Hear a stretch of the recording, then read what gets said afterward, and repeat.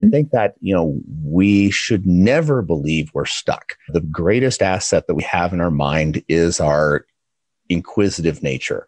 And it's so important to ask better questions because only then can we get better answers. So if anybody's stuck, that one thing, am I asking myself the right question, should really become the answer. Hello, and welcome to Pursuing Health. I'm Dr. Julie Fouché, family physician and former CrossFit Games athlete. Here, I bring you information and inspiration to help bridge the gap between fitness and medicine and support your journey toward your healthiest self. In this episode, I'm excited to share a conversation with you that I had with Dr. David Haase, who's a family physician. He's on the faculty of the Institute for Functional Medicine, of which I've taken many of his courses, and he's also become a friend and a mentor to me.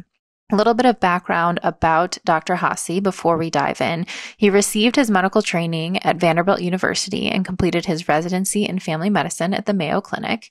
He's board certified in family medicine, integrative holistic medicine, neurofeedback, and functional medicine. And he also holds additional training and certifications in nutrition, health coaching, systems biology, genomics, bioinformatics, and precision medicine.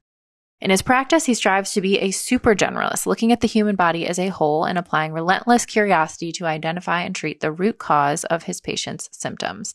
And in this episode, we talk about the importance of this curiosity, the potential of the human brain, and how better questions lead to better answers, specifically in regard to our own health journeys. Before we dive in, I do want to make it clear that this podcast is for general information only and does not provide medical advice. I recommend that you seek assistance from your personal physician for any health conditions or concerns. So with that, let's get started with the episode.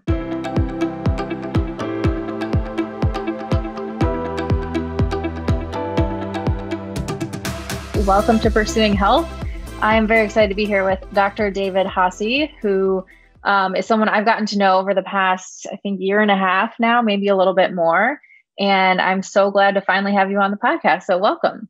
Oh, thank you, Julie. It's a great delight to be here.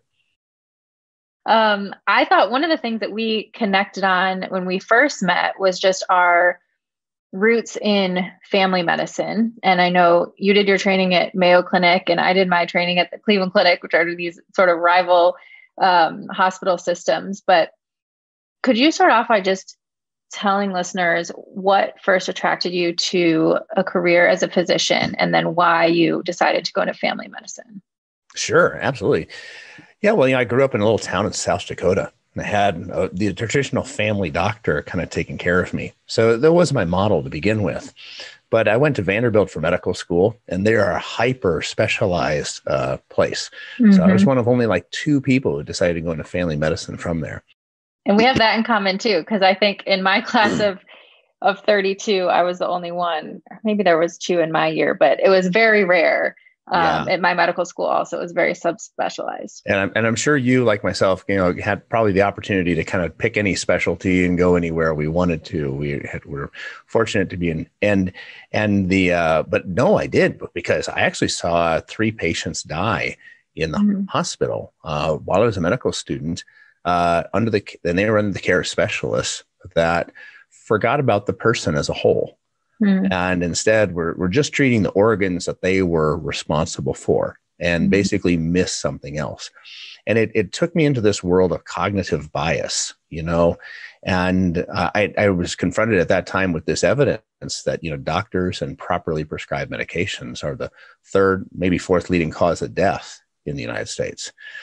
Just that medicine as it's practiced is dangerous. And so 2 things drove me into family medicine is that, I wanted to become a generalist, a super generalist, somebody who looked broadly at that person in the context of their life, in the context of their community, and, understand who that person was so that we could better understand what challenges they were having. That's how I kind of dove in. But I had to go to Mayo Clinic to do family medicine, which feels like kind of a little odd, but it was great. It was great. I got to rub shoulders with all these amazing, super subspecialists. And I became even more convinced of the need for a super generalist, because people, are a whole lot more than their list of diagnosis codes, and they deserve to be, engaged as just full beings. Mm-hmm. And yeah, so that's how I got into it. But it And didn't I know that that, quest didn't stop there.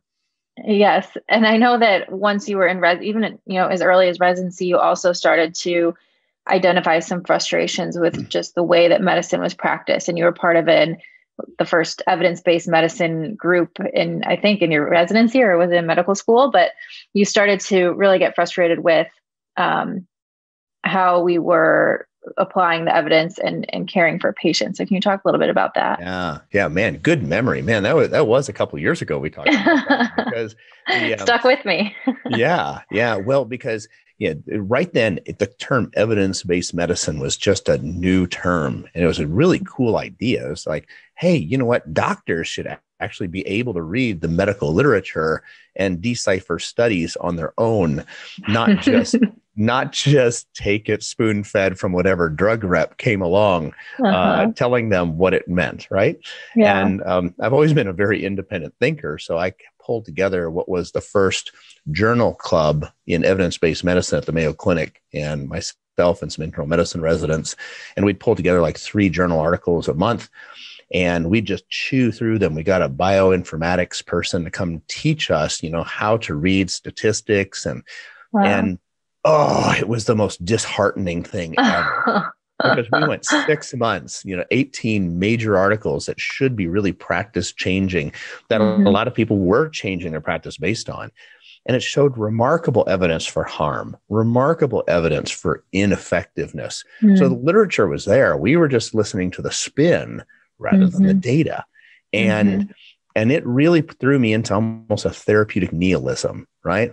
I almost went, oh my gosh, what can we trust here? And, it's certainly not the drug reps, but we need to really think for ourselves. And it caused this big shift in me that I recognize that if, you actually patients want to get better, and doctors, really, we go to medical school to help patients get better, right? That's the goal. Duh.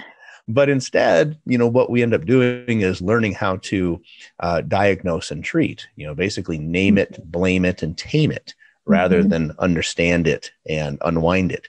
And that hit me. So I got very passionate about, well, how do we, if all this information through evidence-based medicine is telling us that our well-prescribed drugs and surgery are maybe not as effective as we thought they were, what is effective? What actually creates health rather than what treats disease? And that's kind of become my quest. So ever since being in residency at Mayo, it's been, many years of practice, over 20 now, just trying to find underlying causes of illness and continue to go after data sets that help us understand the human condition, and then apply the most direct and safe routes of healing to get someone to a higher state of function. And it's amazing to see and inspiring to see all the different places that you have looked and searched to find information that could help your patients and really understand and apply it. But I think it's interesting too, when we talk about evidence-based medicine, how maybe when you first started that journal club, it was a lot of listening to what drug reps were saying. But I think even now, when evidence-based medicine is something very common and it's taught in medical schools, there's still this danger of falling into the name it, blame it, tame it mentality, where it's just because it takes so long for evidence to be incorporated into guidelines. And for so many systems, I think we're going down this route of having care paths or sort of algorithms where someone comes in with these symptoms, you do X, Y, and Z. And so we're still teaching people to follow the algorithm instead of really think about what's going on with the patient and apply it. And that's what sort of scares me a little bit about, how algorithm and care path based a lot of medicine is now, especially when you think about like urgent care and primary care medicine. Yeah, it is. So that's a challenge. And the other challenge is, where are you getting your evidence from? Right? And so a big shift happened actually before I went to medical school, that medical schools used to be largely publicly funded. And that shifted in the early 80s. And before that time, there's tons of great studies come out of medical schools about nutritional medicine, about herbal approaches, about lifestyle approaches, different exercise. Man, you look at the literature of the 70s. The 70s didn't give us much notable, but it actually gave us, sorry, like the rag on the 70s, but it did give us a lot of really good basic science in this domain. But then medical schools had to start paying their own way. And how do they do that? They couldn't start seeing more patients all of a sudden, although some did that.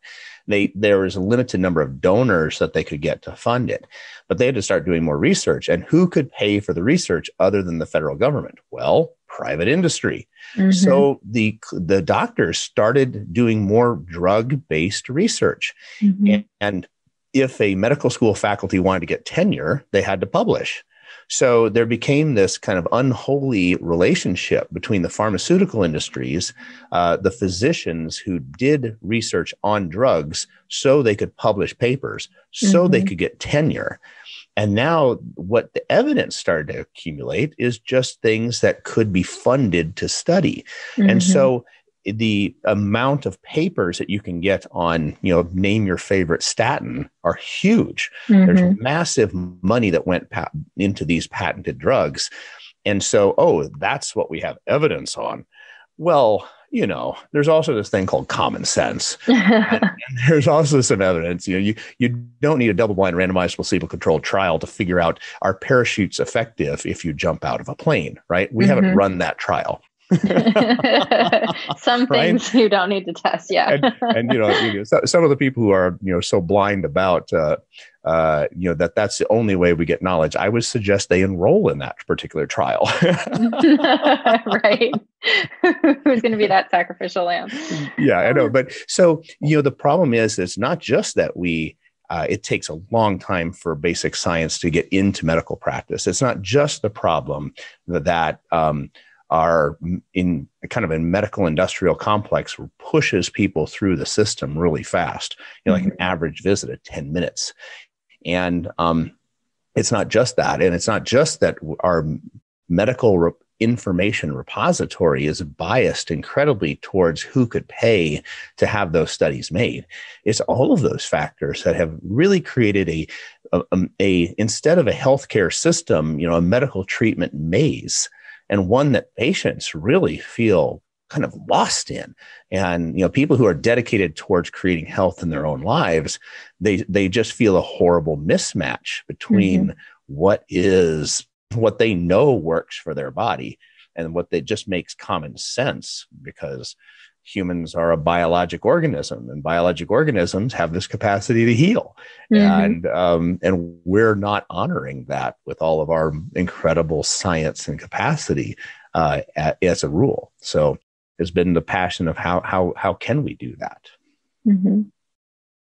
And I know that you have a lot of curiosity. Your book is called Curiosity Heals the Human.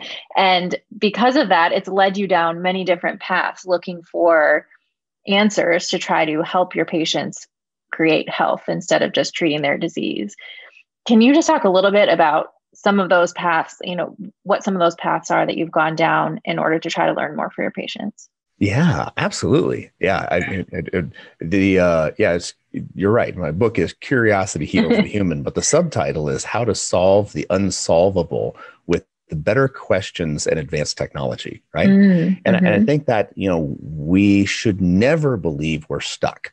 The greatest asset that we have in our mind is our inquisitive nature. Mm-hmm. And it's so important to ask better questions, because only then can we get better answers.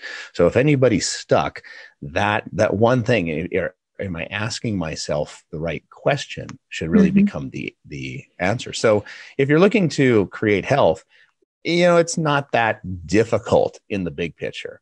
Mm-hmm. If you want because the body is a miraculous organism that has a self-healing capacity.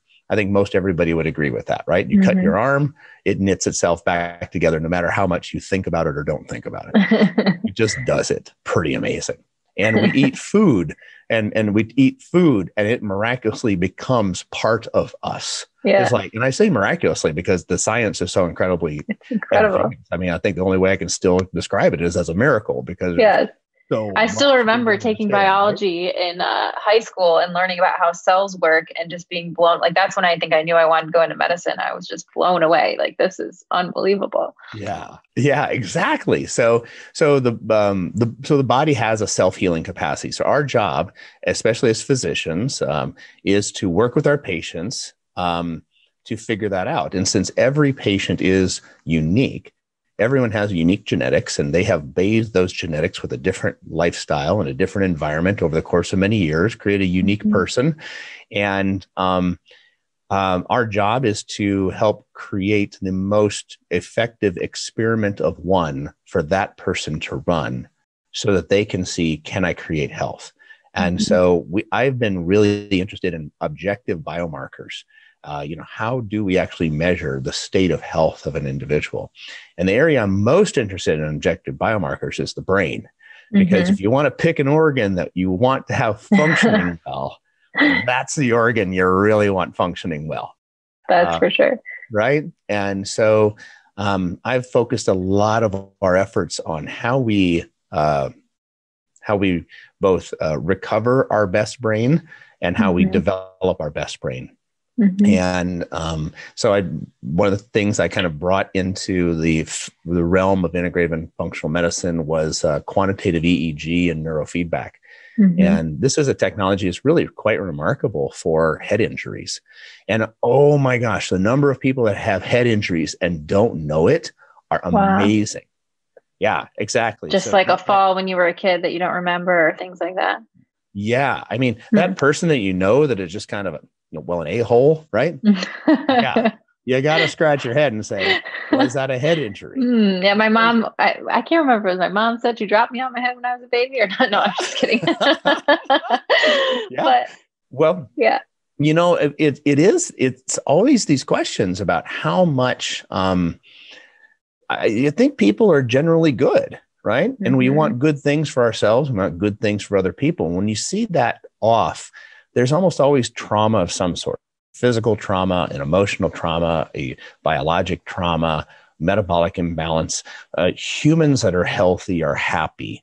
And I really believe that. And I've gotten to see so many people get their lives and their brains back that I have to, I've just gotten more evidence as I've gotten older on that. So we started measuring the brain quantitatively so we can say, hey, here's the electricity of your brain, and I can compare that against an FDA's database of average normal brains, and saying, look here, this spot in your brain governs impulse control, and it is essentially offline. It's malfunctioning. And what's amazing? I love sitting knee to knee with a patient and showing them their brain map. This three-dimensional construct of their electrical efficiency of their brain, and getting to show them that there's anatomic and physiologic reasons why they behave or experiencing life as they are. The amount of shame and guilt that people can let go of when they finally recognize, my organ isn't working as it should. It's not my soul that's broken. Their soul is fine. Right. They actually need to recognize how beautiful and majestic and perfect their soul is. But their brain has a real issue. And now let's dig into that, because we never blame our knee, right? If our knee hurt, we don't have shame and guilt about it. Right. Right. But if our mood is bad or attention's off or, anyway, we just blame and give shame to so many things in our brain that we shouldn't.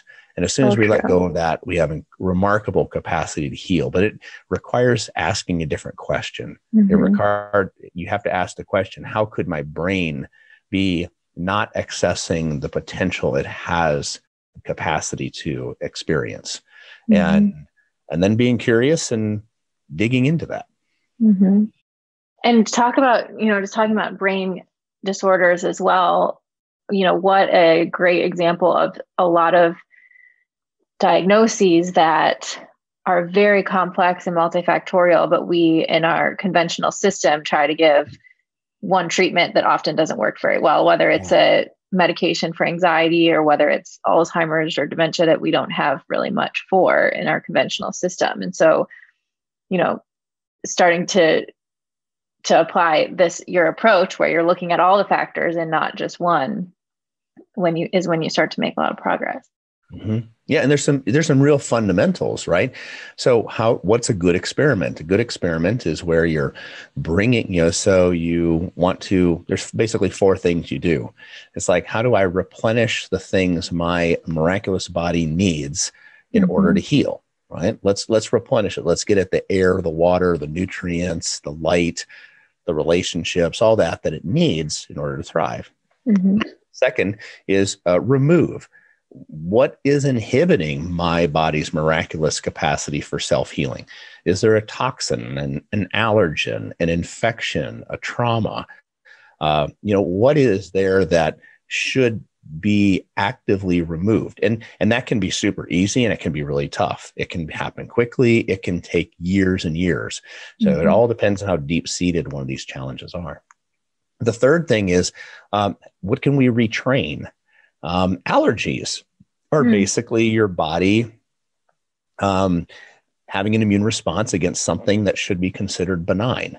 Well, we do sublingual immunotherapy in our clinic to kind of retrain the body so it recognizes benign substances as benign again. And that's useful. We use neurofeedback to retrain brain patterns so that it is more effective. You use things like physical therapy and athletic training to retrain balance to, you after an injury, or maybe you've never developed those tools, but it's that mindful type of recognizing that there's a dysfunctional pattern. And then fourthly is we call it reset.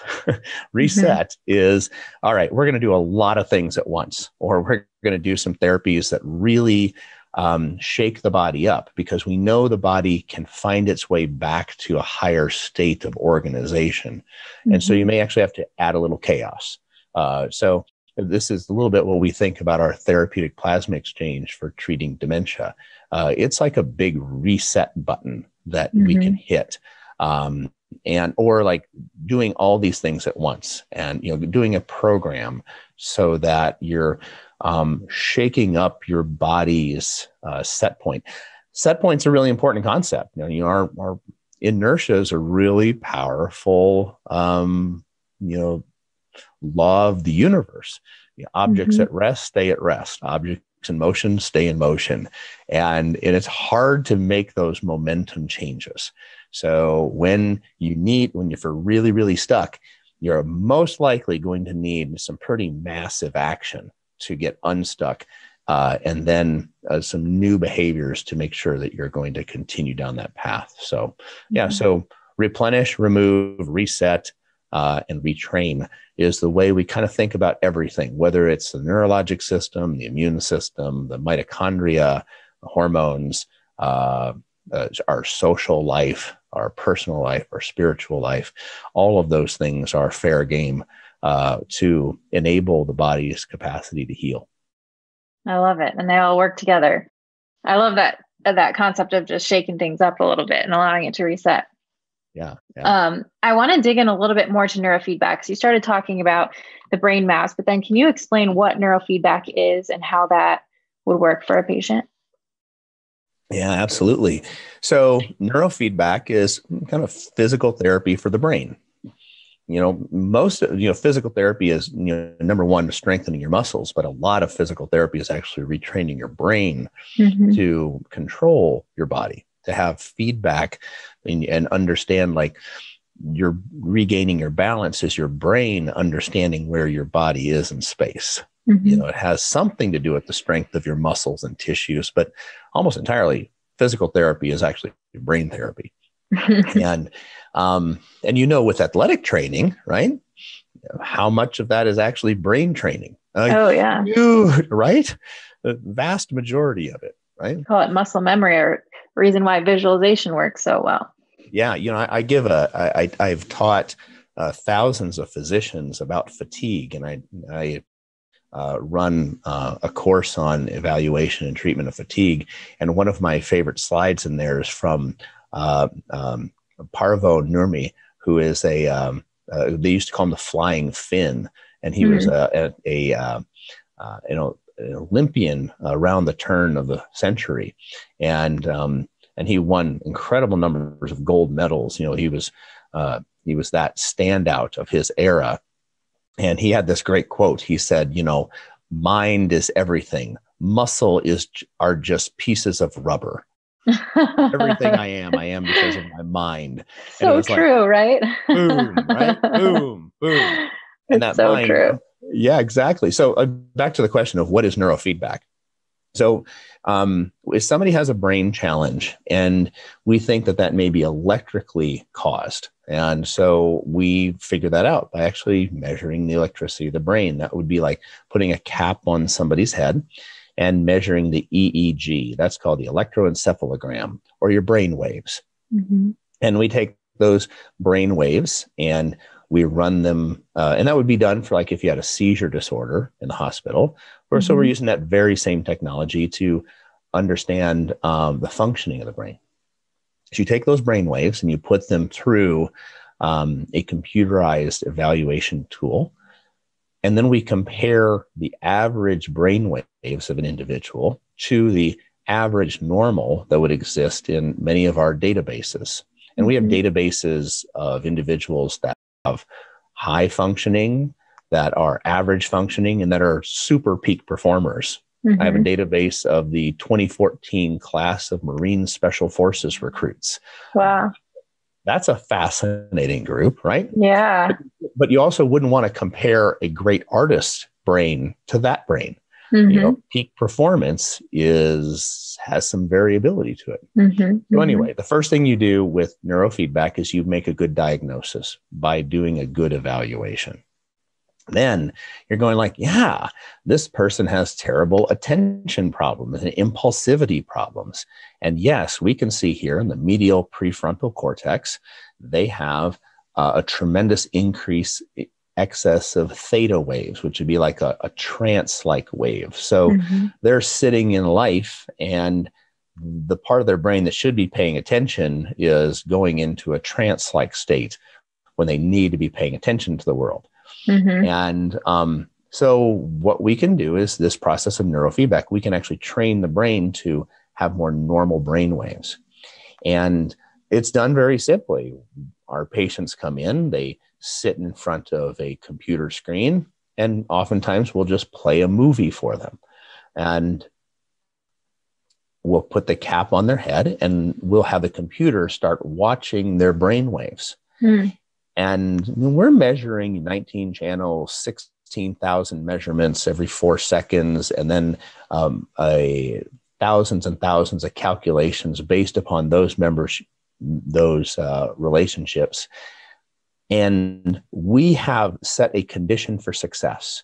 So as we watch the brain's electricity, if that brain's electricity moves towards what we know as higher function, the movie plays bright and loud, and the patient likes it. It's like, oh, good, there's the movie.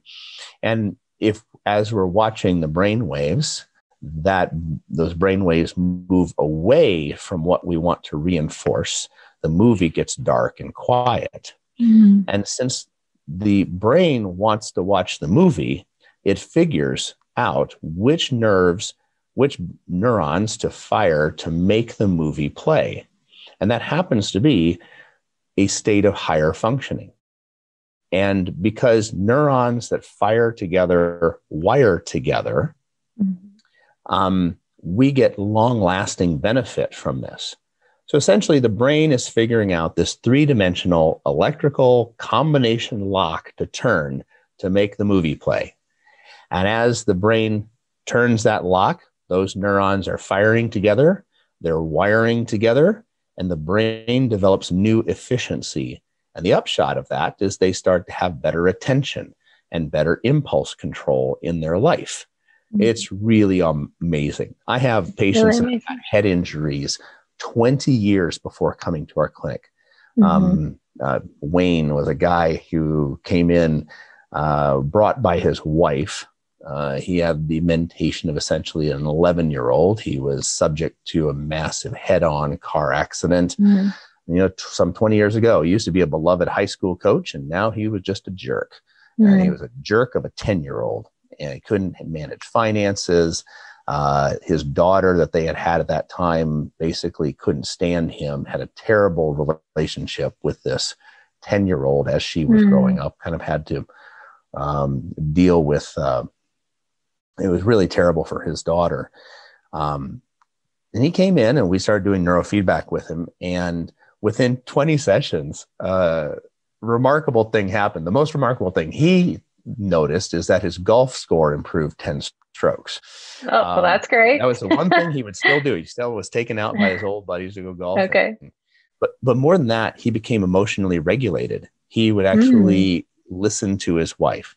He would take correction. He started to share his emotions and not act out in a juvenile way. After 40 and 60 sessions, he actually got to the point of asking her back out on dates. They went to the theater. They started having couples friends again. And after his 60th session, his wife came in just bawling. He said, because we went to visit our daughter. And number one, he sat on the porch for an hour and a half talking to his son-in-law, who he has never had a conversation with in the 5 years that his daughter had been married, learned all about him, and then proceeded to go out into the yard and teach his granddaughter t-ball. Wow. So he was back. He got his brain back after 20 years. Wow. I'm really thankful that was one of my earlier patients, because I got to have a real level of clarity about how much potential the brain has. And it never does ourselves or the world any favors if we hold back on our hope for regained function or improved function or peak potential. We never do the world any favors by being less than who we are and giving our full gifts and trying our best to become the best version of ourselves. Yeah, it's remarkable stuff. Wow. That's incredible. And such an incredible example of, like you said, not giving up on hope and always having curiosity and keep asking the questions, right? No matter if it's been 20 years, still keep searching, because you might find the thing that really makes an impact. Oh, I'm so glad you said that, because that goes back to bias. Remember, that's kind of what drove me into being a super-generalist, is bias, right? We only can see what we can see. And so if we have a brain problem, say a mood issue, we come from a world that's steeped in conventional medicine. We may think that, that's a realm of the psychologist, because I need to have a better story, or that's a problem. I need to have a diagnosis and I have a drug deficiency. Or maybe we think, that's a sociologic problem and it's my family of origin.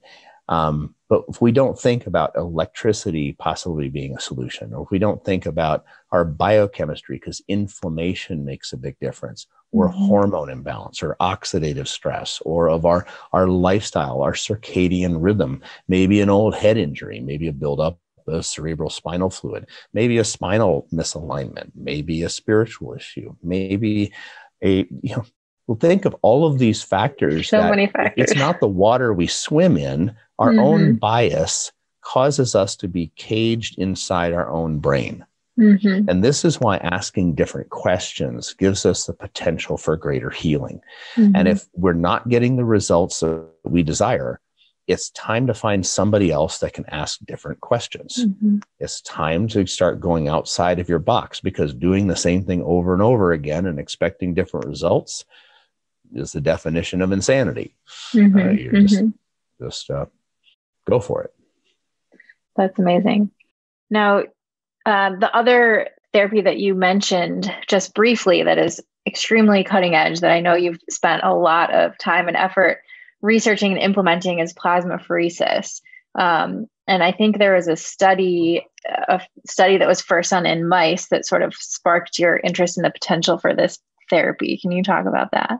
Yeah, sure. So remember how I said that there's 4 ways to heal somebody? Mm-hmm. This, what we call regenerative plasma exchange has the potential to hit all 4 of those, Mm-hmm. of replenishing, of removing, of retraining and resetting. Mm-hmm. And so it's one of the reasons that pulled me to it. So, oh gosh, it's a long story. I did a TED talk about this. So Yes, it was amazing. I can forward people You to my should TED check it talk out. so Yes, we'll they link to can that. see kind of, and this was, almost 3 years ago, I did that TED talk now. And we had been developing this new way of treating Alzheimer's disease. And because what was found is that in mice, if you took the plasma, the liquid part of the blood of a young mouse, and you put it inside an old mouse, that old mouse started to turn young. Or if you pulled the old plasma out of that young mouse, or excuse me, if you pulled the old plasma out of the old mouse Mm-hmm. and just replaced it with kind of clean replacement fluid, that old mouse would start to de-age. It would start to become young again as well. Mm-hmm. The lesson is that old is toxic, and that we actually have messages of old that flow through our blood that impair our stem cells' ability to heal our body from the inside out. Really remarkable study published in Aging, that's the journal Aging, in July, bore this out. And they were showing multi-tissue regeneration, reversal of fatty liver disease, reversal of osteoporosis, new neurogenesis starting with just removing the old plasma from an old mouse. And then there was a big study done utilizing a therapy like I'm doing in doing this plasma exchange to treat Alzheimer's disease. Now, just for everybody, it's plasma exchange. Most people go, what is that? Well, plasma exchange is a standard medical treatment that is used to treat very severe autoimmune disease. So we treat people with multiple sclerosis, neuromyelitis optica, myasthenia gravis. They're horrible neurologic diseases usually. And we put an IV in one arm. We pull the blood out, a lot of blood. We mix it with an anticoagulant. And then we separate the cells from the liquid part of the blood. We keep the cells, and those get mixed with a clean plasma replacement fluid, and all that goes back in the body. And we run that machine until we've removed 3 or 4 liters of the liquid part of that person's plasma. The old plasma that we've removed, we throw away. Well, they did that particular procedure, that plasma exchange, on people with mild and moderate Alzheimer's disease. And in individuals with moderate Alzheimer's disease, and let's just say there's nothing moderate about moderate Alzheimer's disease. This means that people are already institutionalized. They often don't remember family. They're getting close to losing bodily function. They've certainly lost all forms of independence. But even in those individuals that advanced, over 14 months of getting this therapy, 18 separate sessions over 14 months, they had a 60% decrease in their rate of progression. 60% decrease in the rate of progression. That's after nearly 20 years without a new pharmaceutical treatment for Alzheimer's disease, with no new advances. But this is the exciting part. In mild Alzheimer's disease, those individuals over 14 months actually had improvement. Their brains were better off 14 months later than when they started. That's unheard of. Never happens. Never happens. And there's a bunch of things that we treat Alzheimer's disease from a systems medicine model. So we also apply a lot of what else do we need to restore, remove, retrain in this process. But it's remarkable. So we're now offering this plasma exchange for the longevity community. There's people who are dedicated towards extending their healthy lifespan. And we believe, and we've been able to show, that there is measurable markers of age regeneration. Now, we do a bunch of other things on top of what was done in the study. But so I think this is great for the biohacking community, for the longevity community. We're trying to treat people as early as possible in the neurodegenerative cycle.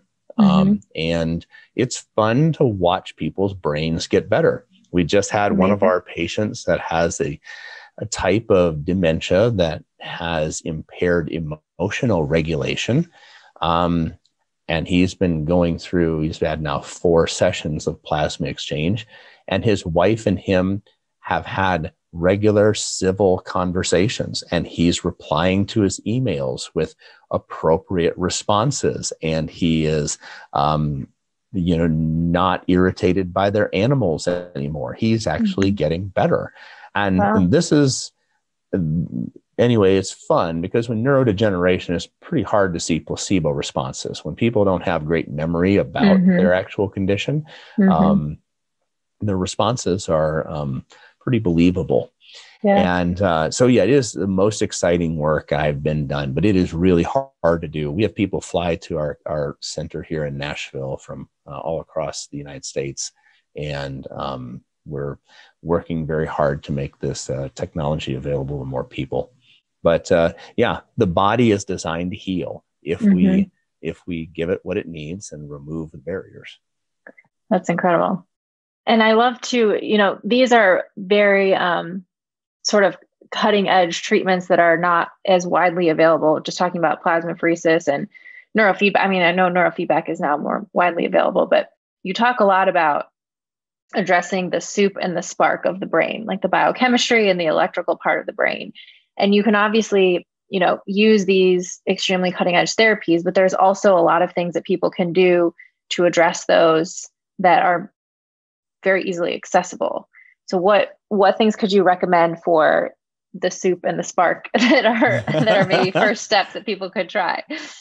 Well, absolutely. So, what we call soup is, I always say, okay, imagine that brain and just metaphorically cut it open and see what oozes out. That's your soup. And those are all your neurotransmitters and your immune molecules and your structural, your energy making capacity. That's your biochemistry. And then spark is all of the electrical activity, your brain waves, because your brain is really an electrical organ. That's only about 2% of your body weight, but it consumes about 23% of your daily energy. That always blows my mind. That's amazing. Yeah. I mean, you have a furnace inside that skull of yours. Right? There's a lot going on in there, hopefully. Brain cell consumes 5 times more energy than its corresponding heart cell in a day. Wow. You think that a heart cell is constantly doing this physical activity of muscle pumping, but making electricity, now that's a job. Yeah. So anyway, but what do you do to improve your soup and spark? Well, it's something I'm sure that nobody in your on your podcast does, but exercise is a good idea. Yeah. I think they know a thing or two about that. Yeah. I mean, it's the miracle drug, right? There really is. I mean, you can go through any number of so many different mechanisms of how exercise helps, but it's very important to recover. One of the big problems with people that see exercise as the answer to everything is that they overdo it and they don't allow themselves the necessary component of recovery as they are doing their exercise. So, we've actually treated many endurance athletes that have a terrible problem with excess oxidative stress. And there's many nutritional supplements and things like that can help. But most important is to listen to your body. So exercise is super important. And then the other thing about soup is making sure you're adequately hydrated. I mean, it's such a super simple thing to do. It's astounding how much impairment that our cells can have, metabolically speaking, by being slightly dehydrated. Other things are in decreasing the inflammagens in your food. It's very rare that I find anybody that's healthier as a result of eating gluten. Just haven't really seen that. Yeah. And that's a real tragedy to me. I think it's a testimony to just how polluted our food sources have become, and that the wheat of today is absolutely not the wheat that humans evolved to be able to tolerate and eat well. So and especially for the brain too. I think that inflammation's terrible. Terribly decreases brain function. Another thing, and we think about, like, you hear about it a lot especially for GI symptoms. And so I think often people will say, well, I don't really have any GI symptoms, so I think gluten's okay. But I mean, we know that gluten can get into the brain and can affect brain function as well. Fatigue is an emotion.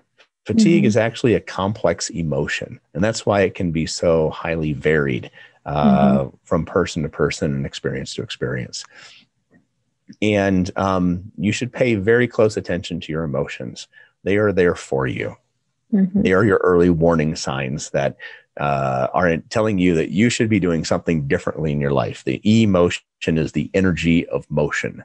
And if you're having fatigue, think of it as an emotion. Fatigue is telling you something is really not working as it should. And inflammation and stress are the two things that need to be dug into aggressively to get to a non-fatigued state. Okay, so sorry, I sidetracked us a little bit, but those are some things you could do to address the soup. How about the spark? Well, the spark, that's kind of a challenging thing because there's not many ways you can treat the spark without neurofeedback directly. But you can absolutely do things like meditation. So meditation over the course of time, you are going to change your general brainwave patterns. So we know that people who have spent thousands of hours in meditation will have a different type of brainwave pattern, have association with activation of the parts of the brain that correlate with happiness. It's powerful. And so I'm a big fan of meditation, prayer. Those things do change your brain. But in my experience, that they don't necessarily change it electrically unless you're putting in hundreds and hundreds and possibly thousands of hours. EMDR is a therapy that helps people with trauma break through their trauma. So their thoughts are no longer as affected, but it doesn't seem to affect their electricity of their brain very much. And so we actually recommend people do EMDR and trauma therapy along with neurofeedback because it seems that they become much more resistant to relapse when you've dealt with both the spark and the story. Got it. I love my S's, right? So yes. So you can read about that. You can read about all the multiple S's in my book if you like. That's great. And even thinking too, just about our environment, like you said, changing our thoughts or changing our environment, that maybe the people we surround ourselves, trying to have more positive thoughts, or even thinking about like cognitive behavior therapy. I'm not sure if any of those things have been shown to actually change brain function or structure, but so again, if your life is awesome, if you're happy, productive, and functioning well, it doesn't really matter what your brain map looks like. Okay? That's right. Let's be careful not to worship a laboratory study of any sort. What is the gold standard are results. How are you really functioning in the world? The challenge with that is that denial ain't just a river in Egypt, and we get very used to our dysfunctions, and that's pretty universal as far as humans go. We get very used to whatever is as being what should be. And it's really the job of physicians and family and friends to call people out saying, you know what, I desire for you to take better care of yourself, to relook at some of these things, because you have more potential to contribute in this world. You have more potential to be a fuller version of yourself. You have more potential to experience greater joy and meaning in this world. And it often takes a friend to call us out and say, you know what, you ain't so hot. You don't have it all figured out. You're not that healthy. And to shake things up, like you said before, just to have the courage to do that for people in your life, that knowing they might not be happy about it in the moment, but if you can help them shake things up enough to realize some of the dysfunctions that they're living in that they've just become accustomed to, then maybe that's the best gift you could give them. Absolutely. You know, yeah, tough love happens in the gym a lot, right? Yeah. Right? Come on, you can, you can do it. You know, a little prodding, a little poking. You know, right? You know, so right. Just because you want to make the people around you better.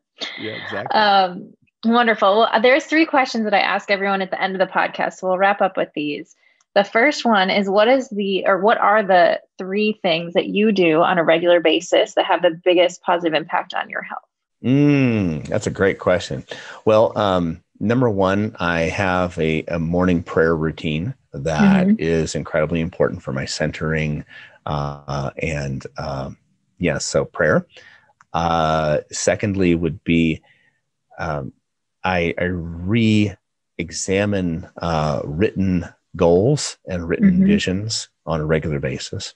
And I have some absolutely amazing nutritional supplements that I used to have a problem remembering to take until I recognize that that's an act of self-love for me. And, you know, and that I'm worth actually loving myself. Yeah. And instead of thinking that, oh, these pills are somehow a sign that I am not sufficient or broken somehow. No, these are acts of self-love for me and my own self-care. So yeah, that's amazing. Any particular I mean, I guess it's a tough question given what you do and it's so individual, but any particular supplements that you think have the biggest impact for you? Yeah. You know, I've been the medical director of the largest professional supplement company in the United States. So I've formulated hundreds of nutritional supplements and know the dark side of the industry and all that other fun stuff. But I'll tell you the one I'm most interested in right now, and I think it's near the top of my list, is something called Endocalyx Pro. And this is actually something to treat the glycocalyx. The glycocalyx is a gel-like Teflon coating in the inside of blood vessels. And that glycocalyx enables our red blood cells to zip through without friction to turn on nitric oxide. So without the glycocalyx, without this goo that's in the inside of your capillaries, you can't turn on your nitric oxide production. Without that goo, you start to have coagulation. Without that goo, you have a collapse of capillaries and a loss of tissue perfusion. So if your capillaries aren't working, your organs actually start to starve. So you get organ starvation. This is where frailty comes from largely. When you have diffuse vascular dysfunction, people just start to shrink. I mean, we see it all the time in aged individuals. And I think that's primarily a vascular problem that's going on there. So Endocalyx Pro has actually shown the capacity to help rebuild that layer. And the reason I'm excited about it is that we've been tracking the microcirculatory function as we're doing therapeutic plasma exchange for dementia. And we recognize this as a major mechanism of action of where we're fixing the microvasculature. And of interest, COVID, its major area of injury is this microvascular system. So, and that's not even a supplement that Zymogen, the company I run, makes at all. So that's not a plug for any kind of supplement that I sell or advocate for. I think it's just brilliantly done, and there's really good science behind it. Yeah. Wow. That's fascinating. Okay. Next question is, what is one thing that you think would have a big impact on your health, but you have a hard time implementing it? So maybe before it was taking your supplements, or something you're working on right now. Yeah. I always have a challenge with night eating, eating at night. And again, it goes back to self-care. Do I really care for myself? And have I overloaded my day? Have I, decided to, cram 36 hours of work into a 24-hour day, right? Yes. So that's something I still struggle with. Yes, I think a lot of us can relate.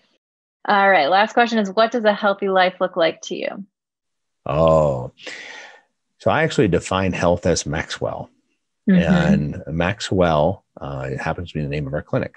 But Maxwell for me stands for that optimal state of body, mind, spirit that best enables me to pursue my dreams, to achieve my goals, and to enjoy the process. And that's really what it's about. It's about both being maxing, which is striving and pushing and developing and growing. And it's also about welling, which would be, that soulful surrender of the now, the satisfaction of whatever is. And paradoxically holding both that max and that well together, holding, striving and satisfaction simultaneously. And that's what health looks like for me. That is beautiful. I love it. Well, thank you. This has been wonderful. Where can people learn more about you, your clinic, about things that you're up to? Yeah, absolutely. Well, maxwellclinic.com is always the best place to come learn about our clinic. And then davidhaasemd.com is another place. I'm on, you can look David Haase, MD on Facebook, Twitter, and I post things occasionally there. And you're on Instagram too, but I don't think you use that as much, but you've got some good stuff on there. Haven't gotten into the grams yet. So but I've got some people helping me now, so I think we'll see more effect there. But thank you very much for having me on. I love educating. I love enabling people to be the fullest versions of themselves, and every single listener has the capacity to enjoy their life more and to give more contribution to the world. And that's what we're here for. We're here for each other. And it's a beautiful thing when that comes to pass. That is right. That is right. And thank you so much for everything that you do. I think, even from the first time that we met a year and a half ago or however long ago it was, I have just been so inspired by your care for people. And like you say, really wanting to understand the person and help the person, not just the patient and their diagnosis. And to really embrace and dig into all the complexity that human beings are, and to not be afraid to figure it out. You're just excited to try to keep turning over stones and look under every single possible area to find a solution that could help someone. And so I think, if everyone, all of the doctors in the US and the world had that same mentality and we had a system that supported it, I think that we would all be in a lot better hands. So thank you for everything you do and for inspiring me and for inspiring so many. Well, and back at you. Thank you very much for this time. And thanks for being the change that we want to see in the world.